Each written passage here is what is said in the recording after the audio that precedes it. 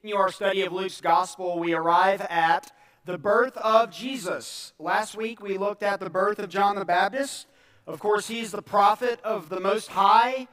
We learned that he is the one who gives knowledge of salvation to God's people and the forgiveness of their sins. And so John the Baptist's mission was to prepare the way for the coming of the Messiah, the coming of Jesus. And in Luke's narrative, it makes sense that Luke would begin with the birth of John the Baptist and then lead into that with the birth of Jesus. Now, typically, in our passage today, Luke 2, 1 to 21, we normally read it at our Christmas Eve service. And it's dark, and we're holding candles, and it's cold outside. Today, it's light, it's June, and it's blazing hot. So you might have a little bit of disorientation reading about the birth of Jesus here on June 30th. And we know this passage very well. It's going to be familiar to many of us, but let me encourage you to think deeply about this passage and ask the Holy Spirit to give you fresh insight into this most popular text. The best thing about God's Word is no matter how many times you read it, over and over and over again, the Holy Spirit can always give you fresh insight and fresh application to your own life. So let's not rush through this passage or assume that we already know everything about it. And let's begin reading in Luke chapter 2, beginning in verse 1. Just imagine that it's December and you're holding a candle as we read this. In those days, a decree went out from Caesar Augustus that all the world should be registered. This was the first registration when Quirinius was governor of Syria. And all went to be registered, each to his own town. And Joseph also went up from Galilee, from the town of Nazareth to Judea, to the city of David, which is called Bethlehem, because he was of the house and lineage of David, to be registered with Mary, his betrothed, who was with child. And while they were there, the time came for her to give birth. And she gave birth to her firstborn son, and wrapped him in swaddling clothes, and laid him in a manger, because there was no place for them in the inn.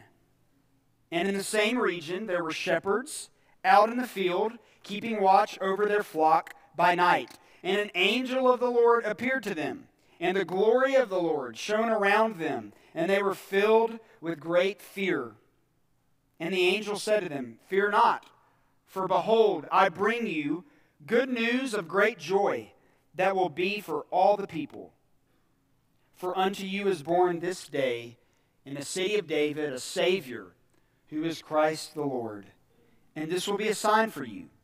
You will find a baby wrapped in swaddling clothes and lying in a manger." And suddenly there was with the angel a multitude of the heavenly host, praising God and saying, "Glory to God in the highest, and on earth peace among those with whom he is pleased." When the angels went away from them into heaven, the shepherds said to one another, "Let us go over to Bethlehem and see this thing that has happened, which the Lord has made known to us." And they went with haste and found Mary and Joseph and the baby lying in a manger. And when they saw it, they made known the saying that had been told them concerning this child. And all who heard it wondered at what the shepherds told them. But Mary treasured up all these things, pondering them in her heart. And the shepherds returned, glorifying and praising God for all they had heard and seen as it had been told them. And at the end of 8 days, when he was circumcised, he was called Jesus, the name given by the angel before he was consumed in the womb. As we work our way through this text today, I want to point out to you 3 things about the birth of Jesus. Number 1, the birth of Jesus fulfills Scripture. Number 2, the birth of Jesus is for the humble and lowly. And number 3, the birth of Jesus is for treasuring and telling. So number 1, it fulfills Scripture. Number 2, it's for the humble and lowly. And number 3, it is for treasuring and telling. Number 1, the birth of Jesus fulfills Scripture. Luke sets the historical context for us when he tells us that the birth of Jesus took place during the reign of Caesar Augustus. Let me give you some Roman history here. Augustus, previously known as Octavian Augustus, was born in 63 BC and was the great nephew of Julius Caesar. And after the murder of Julius Caesar, Augustus was named his chief heir, and he ruled in a triumvirate, which means 3 people, along with Mark Antony and Lepidus. Now, eventually, Augustus defeats Mark Antony in battle, and he is acknowledged as sole Caesar in 27 BC, and he reigns until 14 AD. So it is the reign of Caesar Augustus, or Octavian Augustus, who reigns from 27 BC all the way to 14 AD. He is the Caesar that Jesus is born under. And he is known as being a very peaceful ruler and one who brought great organization and administrative skills to all of Rome. One of the ways that he brought organization to Rome was by keeping track of the people that lived in his empire, which is why we have here this decree that goes out that everyone should be registered. So what is Augustus doing here? He is providing a census. He is wanting to know everyone who he is responsible for within his empire. Now, he's not doing this because he actually cares about the people in his empire. He's doing it for tax purposes. So he asks everyone to return to where they are from and be registered. This means that Joseph has to leave Nazareth and return to Bethlehem, which is the place of his family lineage. And this travel back to Bethlehem is important because it fulfills the Scriptures about where Jesus would be born. Micah chapter 5, verse 2 tells us this: "But you, O Bethlehem, Ephrathah, who are too little to be among the clans of Judah, from you shall come forth for me one who is to be ruler in Israel, whose coming forth is from of old, from ancient days." So many years prior, Micah's prophecy communicates to us that Jesus will be born in this little town of Bethlehem. One of Luke's favorite things to do, especially in these early chapters of his gospel, is to show you how everything that he is explaining to you is fulfilling what Scripture has already said would happen. And so the return of Joseph to his ancestral home in Bethlehem is fulfilling prophecy.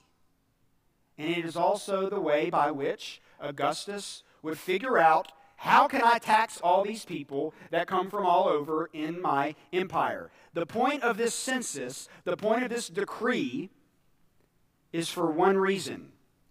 It is for us today to see the sovereignty of God in every single thing that happens in this story. From Augustus' standpoint, he was the one who was in charge of the entire world, and he could get people to do whatever he wanted them to do. So he issues this decree, and people are traveling from all over, returning to their homeland to register.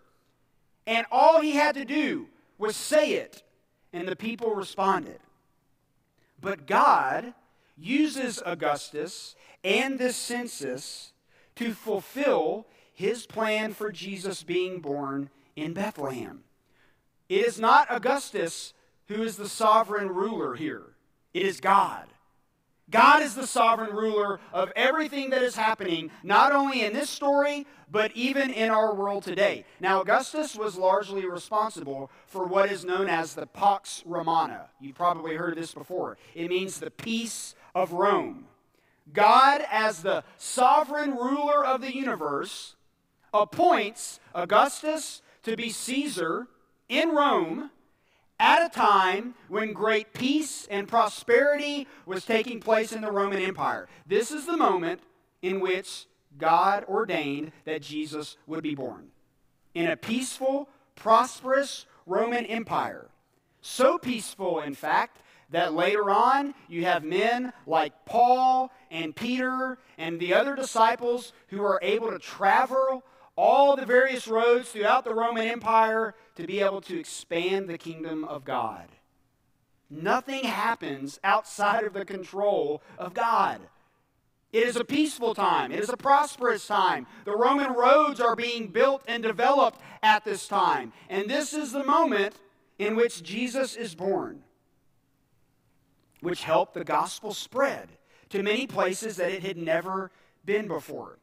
So when you look at this decree, when you look at this census, I'm talking to Christians now. Christians, consider your own lives just for a moment. Reflect back on some of the experiences that you've had, either good or bad, and know that none of those experiences were done in vain.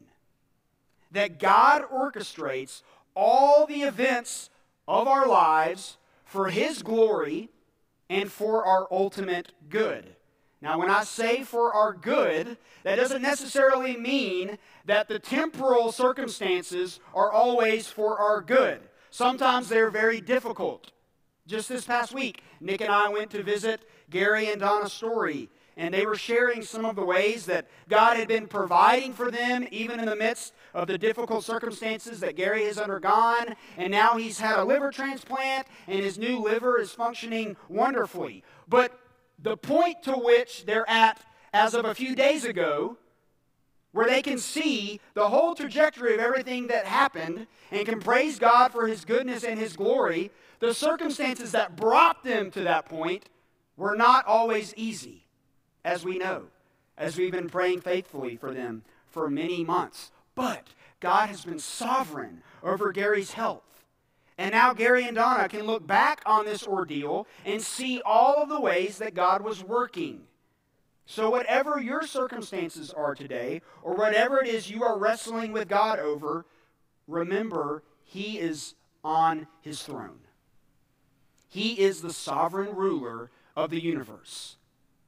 Augustus is really not in charge of anything in this story.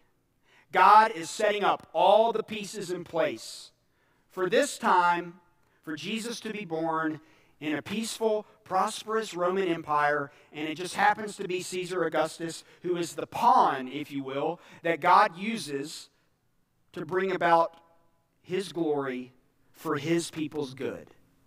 So number one, we see in this passage that everything that happens is fulfilling what Scripture had already said would happen. But number two, we see that the birth of Jesus is for the humble and the lowly.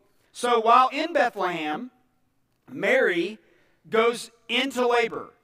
The 80 miles from Galilee to Bethlehem, in her condition, whether it be on foot or whether she was on a donkey, probably some combination of both, imagine how difficult that would have been.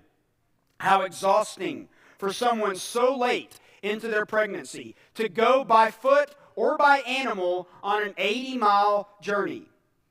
And this is all Luke gives us in verse 7. He says, she gave birth to her firstborn son, wrapped him in swaddling clothes, laid him in a manger, because there was no place for them in the inn. Don't romanticize this verse. This was not an easy thing to do. The accommodations for Mary and Joseph, they were not ideal. There's no hospital. There's no sterile environment, no doctors or nurses, no medicine, no other family, as we know, to assist them or to help them. So listen to this description from one commentary. It says, if we imagine that Jesus was born in a freshly swept, county fair stable, we miss the whole point. It was wretched, scandalous. There was sweat and pain and blood and cries as Mary reached up to the heavens for help. The earth was cold and hard. The smell of birth mixed with the stench of manure and acrid straw made a contemptible bouquet. Trembling carpenter's hands, clumsy with fear, grasped God's Son, slippery with blood, the baby's limbs waving helplessly as if falling through space, his face grimacing as he gasped in the cold, and his cry pierced the night. This is what happened when Jesus was born. Not some beautiful, well-cleaned, washed-off child that's just laid gently into the manger in a nice, warm, fleeced blanket. If you've ever watched any movie where a child is born, aren't you always amazed at how beautiful the child looks as soon as the mother gives birth? No evidence of blood, sweat, tears, just this perfect image of a beautiful child in a mother's arms. If you've had children, or if you've been in the room, or if you've been in the room when you've had grandchildren, we all know that's not how it happens. And so don't romanticize what the description Luke gives us in verse 7 to be. This was not an easy birth. These were not great conditions. The humble birth of Jesus foreshadows for us his humility and his meekness throughout his ministry. Jesus devotes so much of his time to the poor, to the marginalized, to the oppressed. And Luke, more than any other gospel writer, picks up on this theme throughout his account. And at the same time that Jesus' ministry is on the poor and the marginalized and the oppressed, he doesn't spend time with them to make them rich, accepted, or free. So, if we take the poor around us and we help them find a job, and we teach them how to budget their money, and we help them become financially independent, but do nothing about their spiritual bankruptcy, then we failed. We failed. Because the gospel ultimately is about addressing the spiritual bankruptness which we all have. If we take the marginalized around us and we help them become socially acceptable members of society, but do nothing to address their spiritual condition, again, we have failed.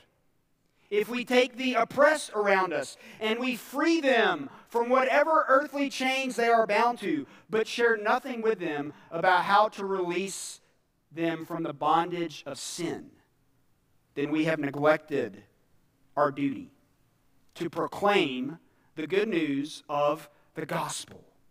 This is what Jesus says himself in Matthew chapter 16, verse 26. Listen, he says, "For what will it profit a man if he gains the whole world and forfeits his soul?" So, I'm not saying that we don't care about the poor, or that we don't care about the marginalized, or that we don't care about the oppressed. I'm not saying that we don't spend time with these people and do good deeds towards them. But if we neglect to share the gospel with them in the midst of us doing good deeds, then we have failed in our mission.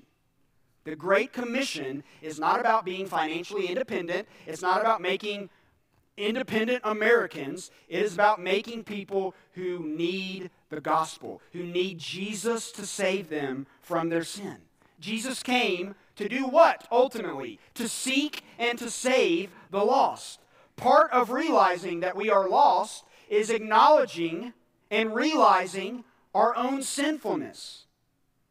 You know, the reason that Jesus had so much success with these types of people, the poor, the marginalized, the oppressed, the reason he was so successful with that group of people in the Gospels is because they had none of the things of the world to occupy their hearts and their minds. All they had was Jesus. He met the spiritual condition that they needed. And the problem for many of us is we don't realize our need for Jesus because we have all the things of this world to distract us and to occupy our minds and hearts. Notice in this passage. Who is it that the angel of the Lord appears to? Shepherds. The angel of the Lord doesn't appear to Caesar, to another important Roman official, to the Sadducees, or to the Pharisees, or to the high priests. The angel of the Lord in this passage approaches and appears to shepherds in a field, those that were on the outskirts of town. It is the lowly and the humble in this story that are the first to hear that the Messiah has been born. Look at verse 10. The angel said to them, that being the shepherds, "Fear not, for behold, I bring you good news of great joy that will be for all of the people." Every time we've seen an angel appear in Luke's gospel, the angel always says, "Fear not." That's always the first thing that is mentioned.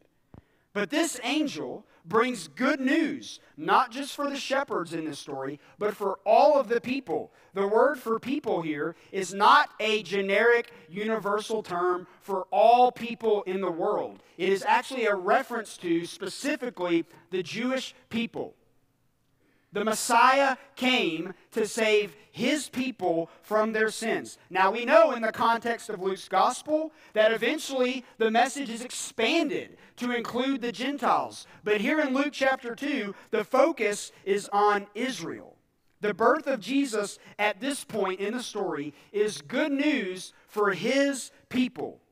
And in verse 11 we're told, "For unto you is born this day in the city of David a Savior who is Christ the Lord." This is the only time in the New Testament that we see Savior, Christ, and Lord appearing together in the same verse.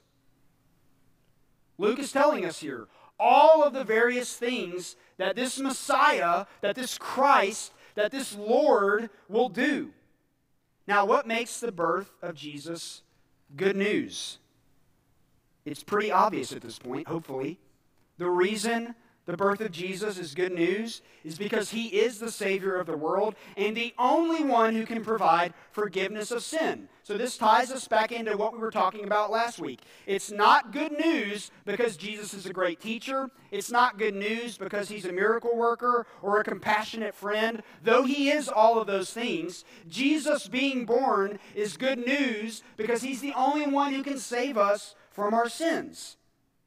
So being good fathers, good mothers, good grandparents, good employees, good coaches, good citizens, those are all wonderful things. But apart from the gospel, we can never receive forgiveness of sins.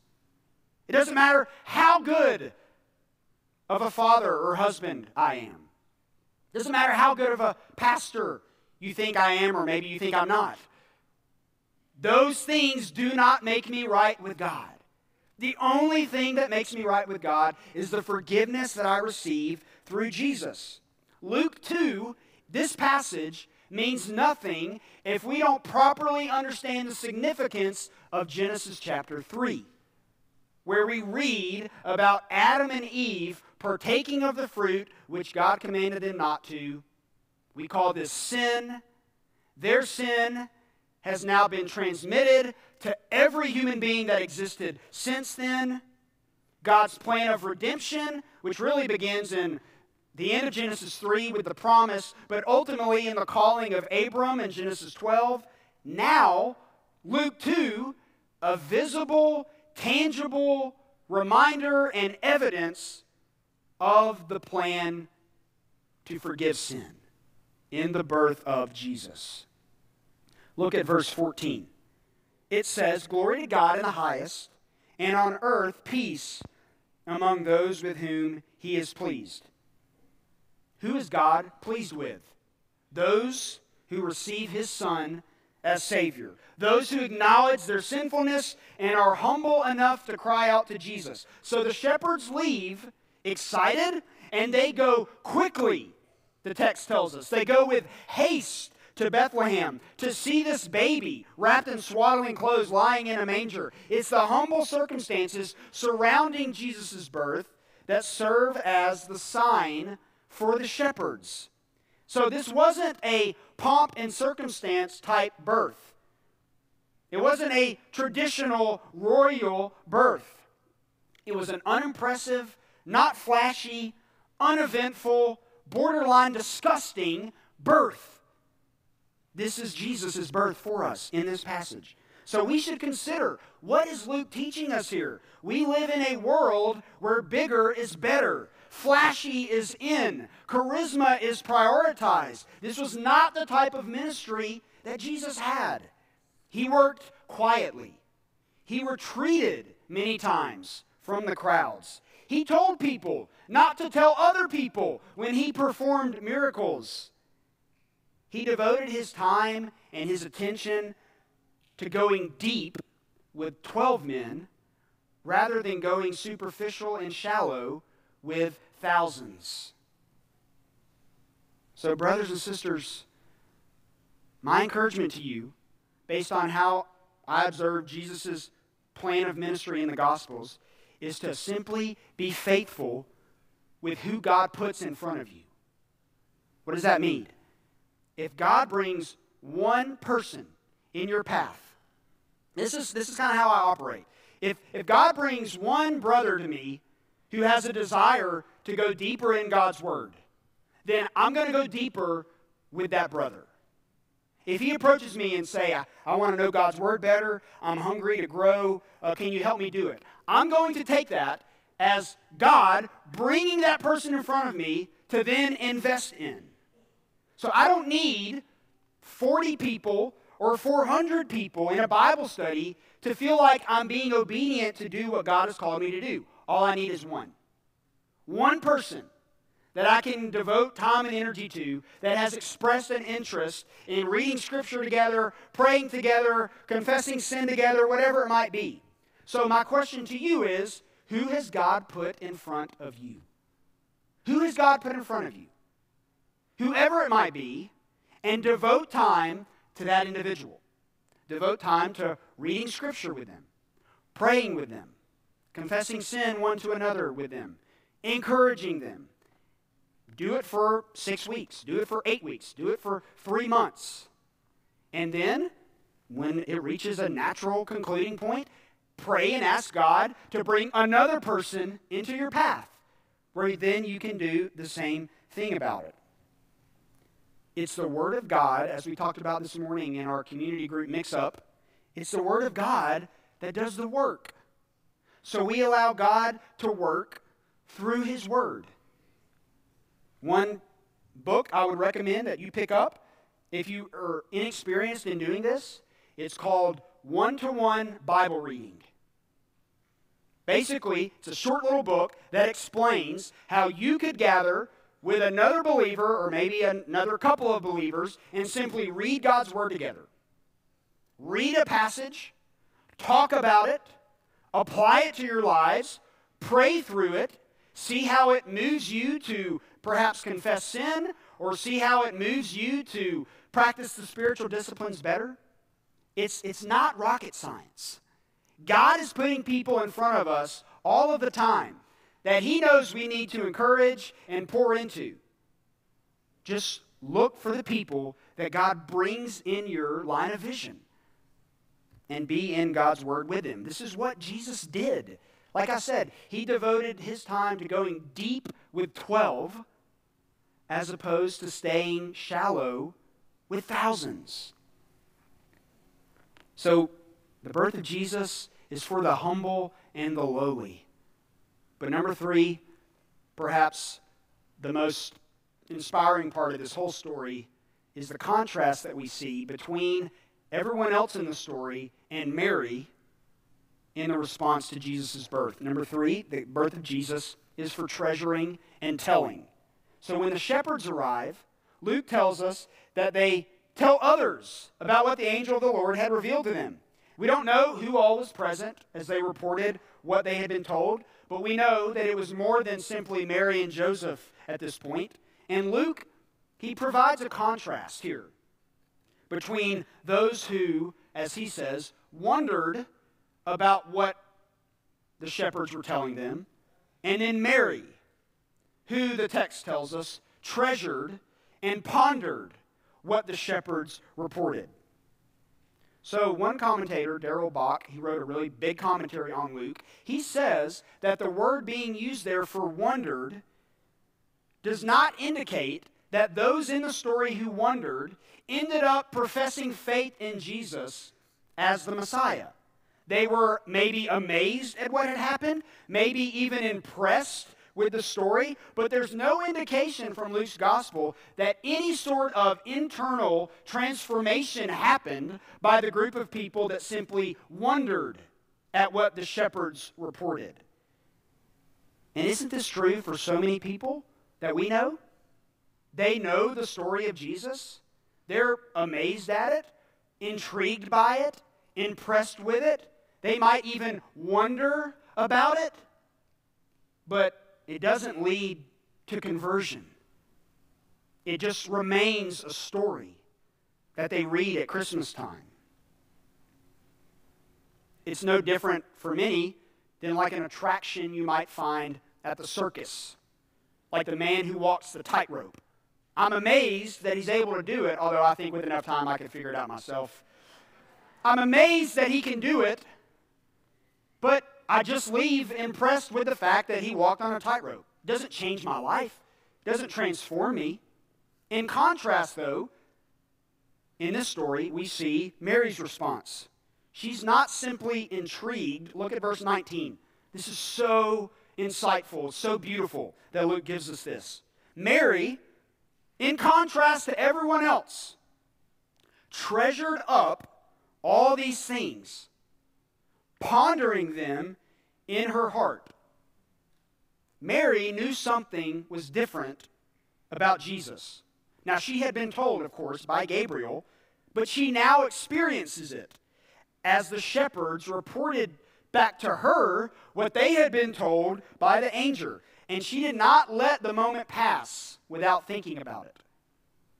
She didn't let it pass. She pondered. She treasured. She thought deeply about it.